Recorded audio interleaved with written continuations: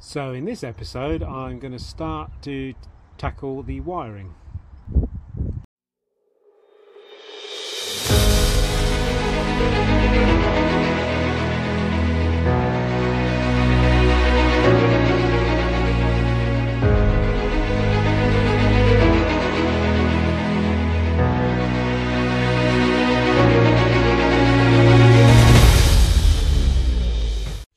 So here's my plan. Ignore the rest of this drawing for a minute. So first of all, we've got a battery under the center console. So this is where the steering is. So we've got a battery there, and that's at the moment that's linked directly to the motor. So the motor is always on. Now there is a kill switch in that center console, but that's not actually in between the motor and the battery at the moment. It's just a kill switch for the domestic, for the rest of the wiring, for the nav lights, etc. And then we've got a battery inside, which is under the seat inside, with its own kill switch, and that is only connected to the other battery.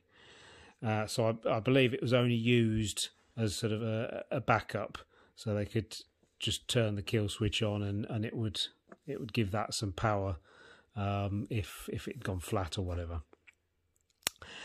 So the plan is to separate that a bit so that this battery is the cranking battery, and it will run the motor, and it will go through the kill switch to the motor there. But the kill switch will also have the option of being able to hook up to the second battery in case for some reason that one doesn't start. Now this is going to be a leisure, it's a leisure battery I've got. You can crank off them, but you shouldn't too often. So it'll be a sort of an emergency feed, so you can change it to use the second battery or both to feed that one if that's flat and you need to start it. So then I'm going to remove the domestic wiring from this side and actually place it here. So all the nav light and the cabin lights and everything will run off this larger sort of leisure battery here. And then that way it's sort of separate. So if you're staying on it overnight and you do for whatever reason run that down, you can still start the engine in the morning, and obviously the engine charges stuff as well. So that's the idea. So that's going to be domestic side, that's going to be engine, and you've got the option to link the two if you need to. So a couple of other things I'm going to do, probably not right now, maybe, depends what time I get. So first thing I'm going to do is put a charging relay in, and what they do is when it picks up a voltage over a certain amount, it will actually start charging the other battery.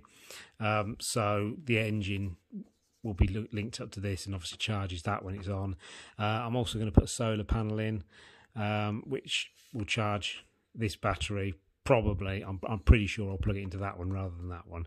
We'll charge that battery, so assuming it gets over the right voltage, that should also feed into there. But we'll see how we go with that. And then I'm going to put a bilge switch in this side. I was going to just wire it straight up to the battery, but bilge pump. I was just going to wire it straight up to the battery, but I think what I'm going to do is actually next to the control panel on the wall is put a control panel for the bilge pump as well. So the wiring will actually go up to that control panel, and then from that it'll have two wires, one that turns it on when you want it, or one that sort of turns it on the float switch that'll be on it. But I'll come to that a bit later on. So that's the plan. So time to get started. So I've taken the battery and battery box out of this compartment. The wood was a little bit rotten underneath it. Well, not rotten, but it didn't look very good. Had some mould growing on it, and it had no top for the battery box either. So I'm going to redesign that so it has a top, so it keeps it covered and the moisture out of it a bit. I have taken off the old battery terminals and I'm replacing them with new ones. I was going to change the end terminals here, but I think I can get away with actually refurbing these, and then there's some new ones there. So the big plan is replace the kill switch here with a new one, because that looks pretty old and disgusting. We have a leisure battery in here that goes in here. I'm going to rewire the main domestic electrics, the internal electrics, onto this battery here. These cables here go up there into the center console there, and there's actually a battery located in there as well. So I'm going to keep that battery there, but that is going to become just the engine battery. At the moment, that's the main battery, everything's wired up to it. The engine's wired up to it permanently, which it shouldn't be really, so I'm going to attach that to the kill switch that's on the other side of this, and I'm going to replace the kill switch for a new one. And then I'm going to make it so the kill switch turns the engine power on or off. That kill switch will have a two-way one, so that it can connect up to this battery in here if we need it to, if for some reason we've run out of power. But the domestic supply is going to be moved from over there into here. So domestic is run from here, engine is run from in there. We can link the two if we want. And then I'm going to get a automatic charging relay and put in, so that when that's charging from either the solar panel, which is going to go into this here, or the engine charging it, when either of those starts to charge it, it will then feed power through and charge this battery. When it stops charging, it cuts the circuit off, is the idea. But that will be a little bit later. First I've got to sort out the moving of the supplies, so I've got to open this up and see where we are, and see if I can get some wires down there and disconnect it from in there. So I've just pulled the back off this. Doesn't look too bad, I've seen a lot worse, so we'll reuse it. So the thick yellow one's the ground, and I believe I've seen one in there. It's yellow, and there's a reddy colour looking one just down here going on the positive rail, which I'm assuming will go over there as well.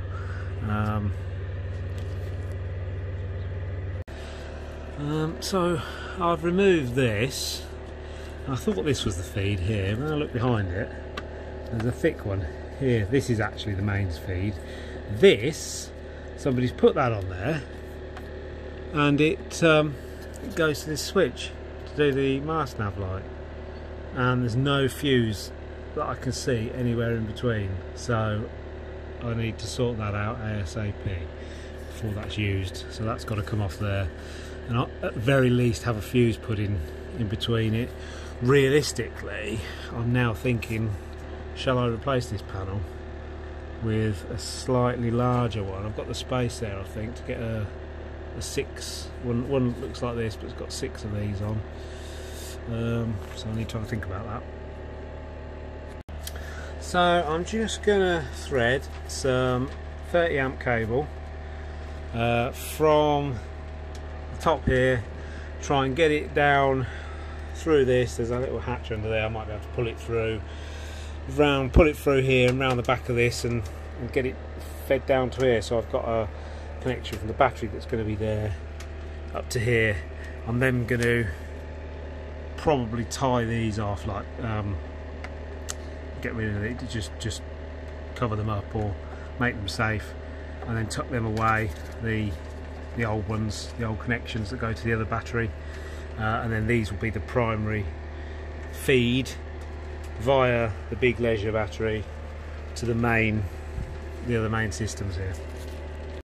This is going to be a longer job than I thought. I've been poking around in here for about half an hour now at least to try and get this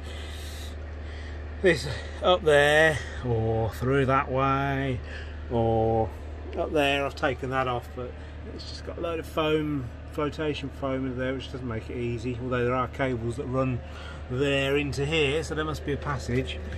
I've stuck my thing in there and tried to get it down that hole, but it's not so easy. So, but I will plod on. So I think I failed miserably with this. I think putting it in this way has just pulled it all, put a pile of it just somewhere down there. So I'm going to withdraw all that and go with plan X or Z. Got a piece of tube here, quite solid. I've put in the end one of these sort of snap glow sticks, so when it's in there I should be able to see roughly where it is in the dark, maybe. And we'll see if we can get it around there, and then I can feed the wire through that, maybe. We'll see how it goes. So that sounds like it's hitting the flotation foam now. Let's have a look under here and see if I can see it. Camera, lights. No, can't see the glowy stick either. Keep going. So after a bit of poking, that did go through. I basically poked this through there, it came out around here, and I managed to put this wire through it and then pull this through. So we've got it here. Now we just need to get it down to there. So I'm going to try and, there's a bit of a void behind this, so I'm going to try and sort of tuck it down behind that and get down there. Let's see how we go. Okay, so I've managed to squeeze it through there. So hopefully the last step now is just to try and get it behind this bottom panel and drop down to there. Let's try. Oh dear, there's only a very tiny hole in the corner. It's not fiberglass. Oh, you can see that up there. That's not fiberglass. The rest of this is sealed, so I've got to try and get it through that gap somehow.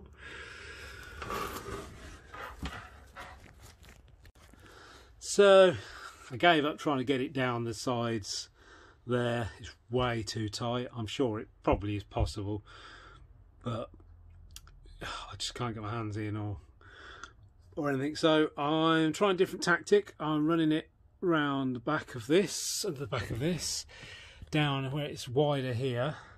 I've taken one of these access ports out. I pulled it through here, and then once there was enough through, I then tucked it back down here, down there, and it's come out down the bottom there. So now I'm going to try and do either one of two things.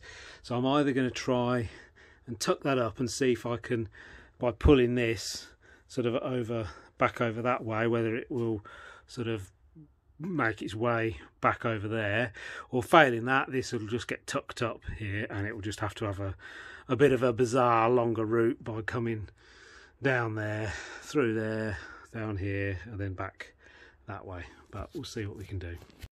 Yeah, so as I thought, it's had to stay behind there and come under here. I managed to get it a little bit further over, sort of probably to about here, but it's actually, this thing's sort of fiberglassed against the side of this, so that's as far as I could get it there, and it's sort of sealed the rest of that, but that's okay. I shall tie that up out the way, get that up out the way, and it comes through there, and it's not that long really. It's just unfortunately twice as long as it could have been, but that'll do, that'll be fine. Okay, so put those through, I've tied them together a bit, and I've put an inline fuse holder on the end and some ring connectors. I've also taken these dirty white shelves out from under here, and I shall probably cut a new one to go along. I've actually just cut a new, I've just checked this, I've cut a new piece to go for the battery.